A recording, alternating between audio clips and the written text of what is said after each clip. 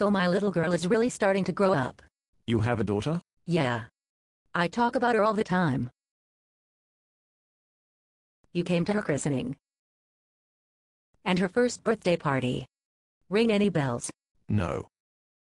Sorry. Anyways, she's getting sort of old, and since we have all boys, we can't really decide what to call her privates.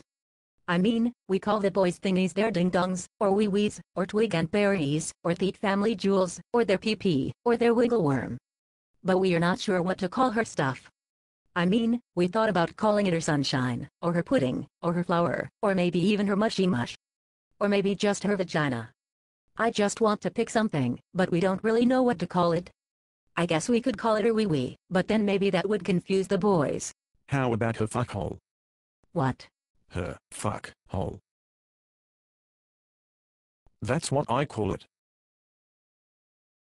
We're talking about a 1-year-old girl. You have a daughter? Are you high? I don't think so. Well, I find your comments highly offensive. You know what else is offensive?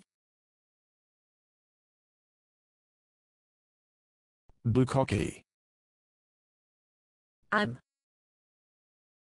I'm not even sure how I would talk to HR about this.